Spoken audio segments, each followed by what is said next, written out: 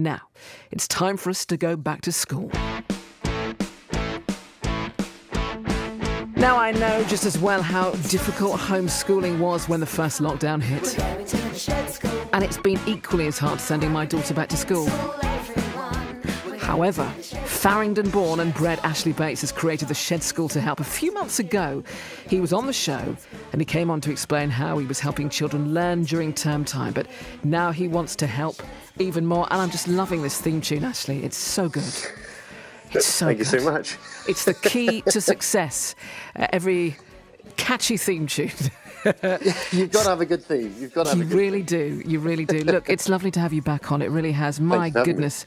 You've really made the most of the last few months and certainly helping children as well. You must feel very proud and actually rewarded.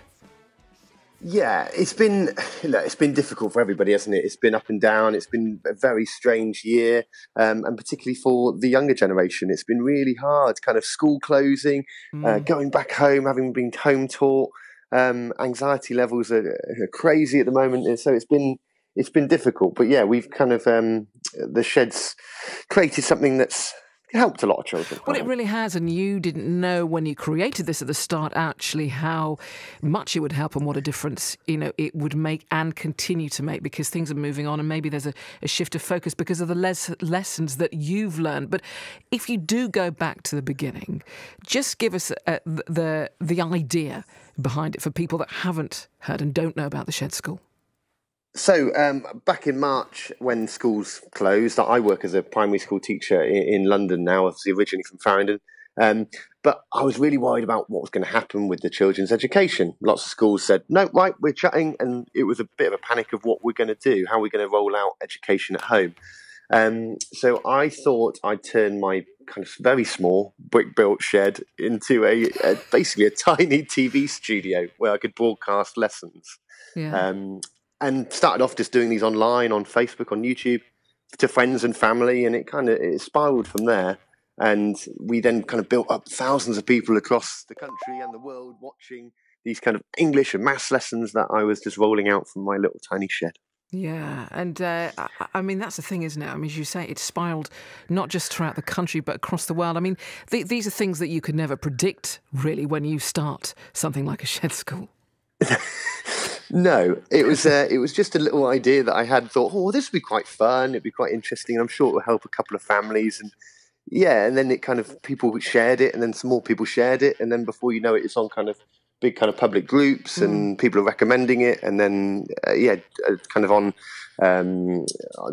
television, and some other papers have picked it up and things. So yeah, it was amazing. It's kind of it's now got a real community behind it, which is brilliant. Yeah, well, it certainly has. But I mean, what was it like reaching out and teaching other children from various different corners of the world?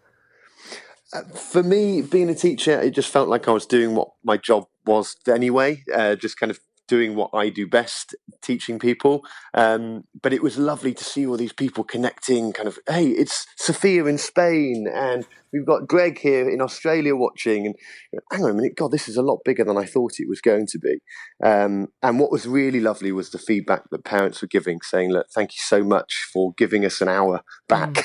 Our kids can sit in front of you and actually engage in something rather than just doing a worksheet at home. It was that kind of structure and engagement that was lacking at the time. I just see you as the Joe Wicks of education, Ashley. But yeah, that's quite nice. Yeah, I'll take that. You really are the Joe Wicks of education. But actually what it gave children as well, and I think, for any parent that said that they completely nailed the homeschooling, I mean, I'm sure there are a few, but the majority of parents would be lying if they said that they enjoyed it and they nailed it, because actually I think the majority of parents probably learnt more during homeschooling because, there were things that parents had no idea about because, let's face it, curriculums are very, very different from when we were at school. But actually what you provided as well was that routine and that structure, albeit for an hour a day, but that was an important bit of routine and structure within the day for the children. Absolutely. It was being that other face, really, and that's what teachers do so well. It's giving the children somebody else of authority to tell them what to do, and to kind of help them and guide them in their life, not just educate, but also giving them those life lessons that they need so much of as well. Yeah, they do need somebody else, and they do need that sort of that figure of authority, somebody that they know knows the answers to things, because my daughter questions everything that I say and doesn't believe me. Yeah. It's true. So in terms of that, homeschooling is incredibly difficult. Yes, I think you're totally right. Parents are parents, and your children do push what you say and kind of test what you do.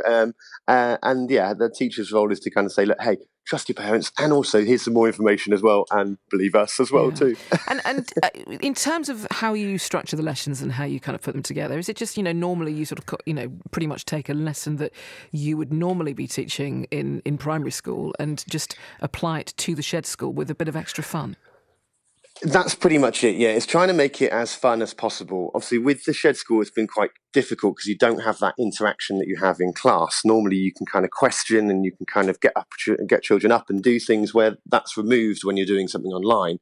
So it has to be as fun as possible, and normally relies on me being a little bit more silly to get the point across. But certainly that interaction kind of comes with the children sending stuff in. We had so many emails of work that people had completed, and I was, especially over the first part of lockdown and the summer, was marking that work, sending it back to them, giving them positive feedback, saying that this is brilliant, do more of this, and you could do more of this to extend your writing. So it was difficult, but it was working, and lots of people were kind of getting lots from it, which was brilliant. In doing this, you've learnt lessons yourself. You've learnt lessons about the children's needs, and perhaps there's a shift of focus for the shed school right now, which we'll find out about in just a moment. My guest is Ashley Bates, Farringdon born and bred. He's a primary school teacher, and he is the creator, the founder of the Shed School. As you've been hearing, it's been helping children right across the world to learn, to continue learning during the pandemic. We'll return to our conversation in a moment. That's you too, and beautiful day. It's BBC Radio Oxford. Let's get back to my first guest this morning, Ashley Bates, Farringdon born and bred. And he is the man, the primary school teacher behind the Shed School, which is literally, the Shed School has gone all over the world. Ashley's been helping children learn during the pandemic, giving them that structure and that routine for an hour every single day. And it's sort of taken off beyond, I would imagine, Ashley, your wildest dreams. But I'm just going to play the theme tune once again. I love this. Thought I'd give this another blast.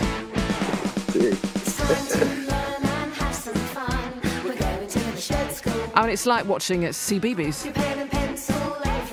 It's a theme tune worthy, certainly, of CBeebies. How did this get put together? So I wanted to make, obviously, the Shed School as fun as possible. I love kids' TV. It's kind of centred around that idea that the show could be put onto television. And I wanted something that was catchy and just something that got stuck in your head that you can just bop along to. And I spoke to some friends of mine who are kind of artists that are kind of writing bits and pieces, The Positive Bean, who I now collaborate with on some other musical stuff. They came up with this song with a friend of mine, Kev Richardson. Just brilliant. It's just it just sums up what I was trying to do in the shed. And with that, it's now incredibly catchy, and it gets stuck in my head constantly.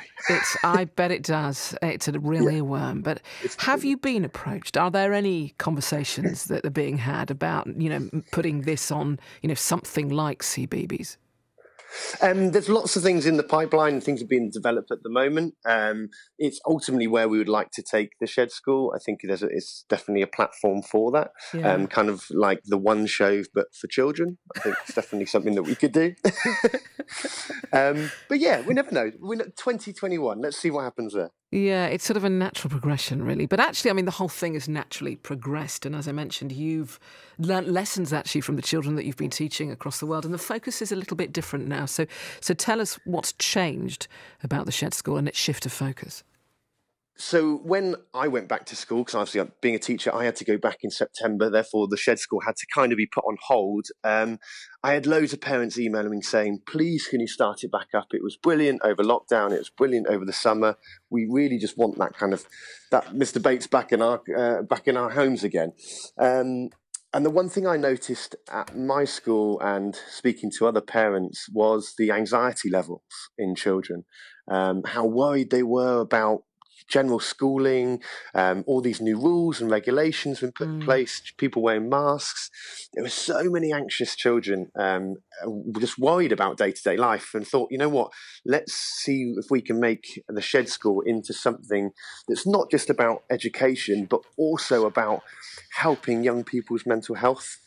And that's what the focus is for the new show. It's kind of helping those things. And how do you set about that? How do you help this anxiety that children are feeling right now? So we've looked at how we can help. What type of things do summarise helping mental health? Well, it's helping the mind, helping the body, and helping the soul as well. It's breaking it down into those three parts, and the new show kind of tries to tick all three of those.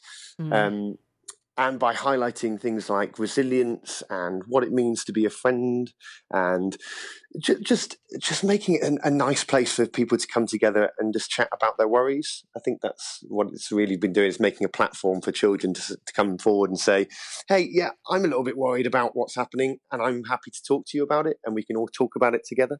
Yeah, I think that years and years ago, parents could hide things from children, but children are just so aware of everything else, everything that's going on in the world, and they do carry it on their shoulders so much, don't they? And that's the very, very difficult thing about growing up in today's world. You can't be shielded from anything as a child. And in one sense, that is it's incredibly difficult and worrying, certainly as a parent. But in another sense, you can't. As much as you can protect your children, you can't shield them from everything, because they need to know. They need to be informed about things that are going on in the world. It's just such a tricky balance. It is so difficult. It is so hard at the moment. And that kind of social emotion that kind of children have towards things. And hang on a minute, mummy, why is that person wearing a mask? Why can't we go into this shop? All those little things that are kind of affecting us as adults are really affecting our children as well. So, the shed's trying to, I think we're doing it. We're creating a show that can help with those type of things. What would you say to parents, actually, that are going through this and witnessing this, and seeing the anxiety, those heightened levels of anxiety, those levels of anxiety that they perhaps have never seen in their children before? What's your advice to parents right now? I think ultimately, I think the best thing is to just to help educate the child. So by saying things that it's okay to feel anxious, it's okay to be feeling a little bit worried. I feel like this. This is not a new feeling for anyone. Uncertainty is something that we can never predict, as anyone can predict what's going to happen next week after, in a year's time. We don't know. And as children think that adults know all the answers. We don't know all the answers, but the only thing we can be is prepared for now.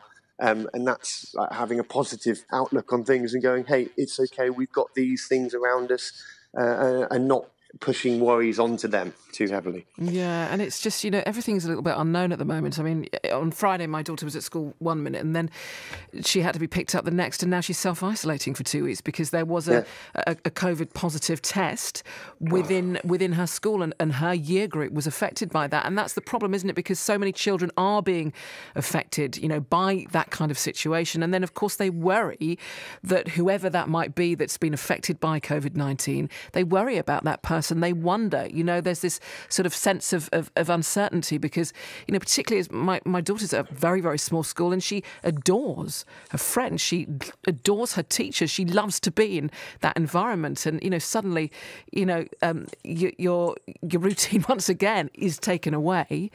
And, of course, that just adds to the anxiety for each and every child, no matter what. I had a child speak to me last week and say, Mr. Bates, I'm worried I'm going to see my grandparents next week, and I'm worried I'm going to kill them. And I said, look, and this is coming from a 5-year-old, and you're like, oh, God, like that is so difficult to take on board and to deal with. But I just had to say, look, that's not what's going to happen. You guys are in this really safe position. But it's trying to rationalise it in a way that a 5-year-old is going to be able to understand and digest. It's really tricky, and that giving that support, that mental support, is just so important for kids right now. Yeah, well, Ashley, it's always lovely to catch up with you. And I am very, very sure that we'll be having a very different conversation in the new year as you launch your new TV show. Is it the Shed School translates and makes that transition to television? I'm sure it's going to happen. I wish you a very happy Christmas. I wish you a prosperous 2021 as well, and a healthy one at that. Thank you, Ashley Bates from the Shed School. Thank you so much. Lovely speaking to you, Kat. You too.